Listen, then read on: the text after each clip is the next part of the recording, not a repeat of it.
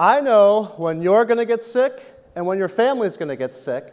And no, I'm not a psychic. I'm Graham Dodge, CEO of Sickweather, and we do population health forecasting.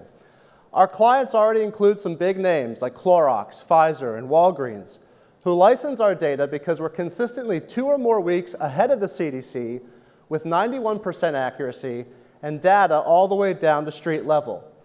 In the last 6 months, we have more than doubled our monthly recurring revenue, up to $42,000 a month, on inbound interest alone, and with 85% margins.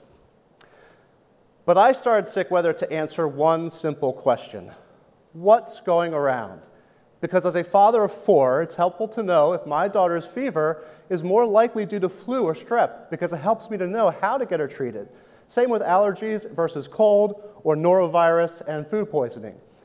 In fact, according to the CDC, the timely intervention of hand washing alone can save up to 1 million lives each year.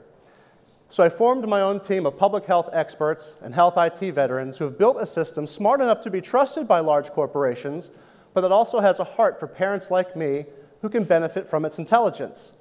Our consumer-facing app does just that and is well known as a Waze app for sickness.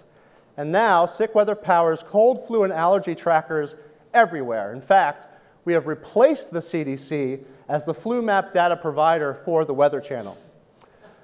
But forecasting illness is a next step in healthcare, because there are currently 76 million Americans that get sick every year.